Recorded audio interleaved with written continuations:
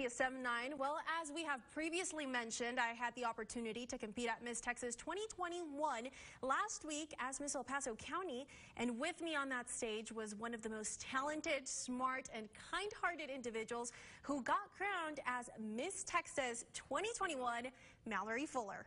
The first runner-up is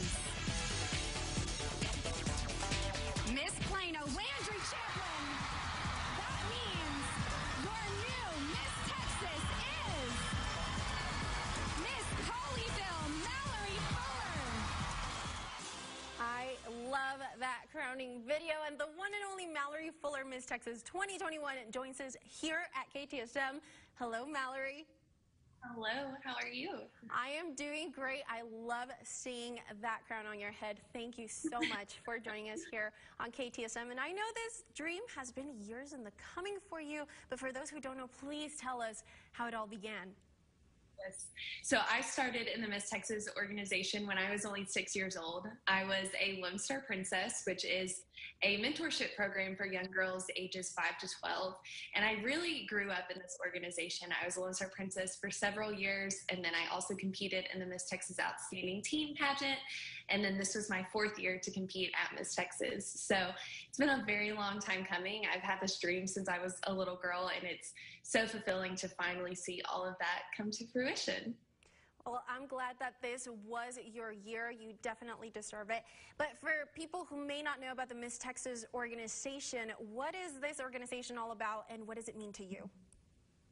The Miss Texas organization is one of the best professional and personal development programs, in my opinion, but it also is one of the largest scholarship providers for young women. I am so fortunate to have been awarded over $20,000 in scholarships for me to put towards my education to become a speech pathologist. So one of the most amazing organizations that anybody can be a part of, and really just such an opportunity to grow and to learn and to put yourself out there and get out of your comfort zone.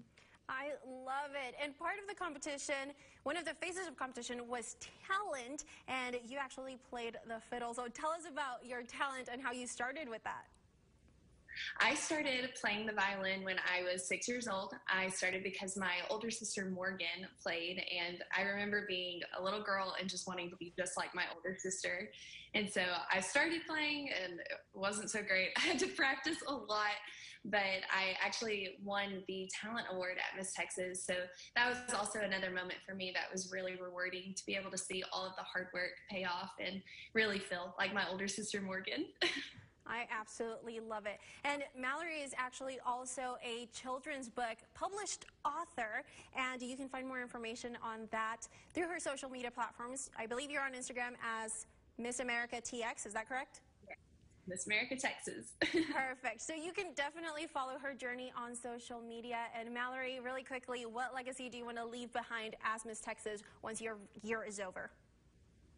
So my social impact is Mallory's mission, suicide prevention, and I would love to be remembered as somebody who used this year to the best of her ability to promote my social impact and to be able to save lives, as well as just somebody who made everyone feel special.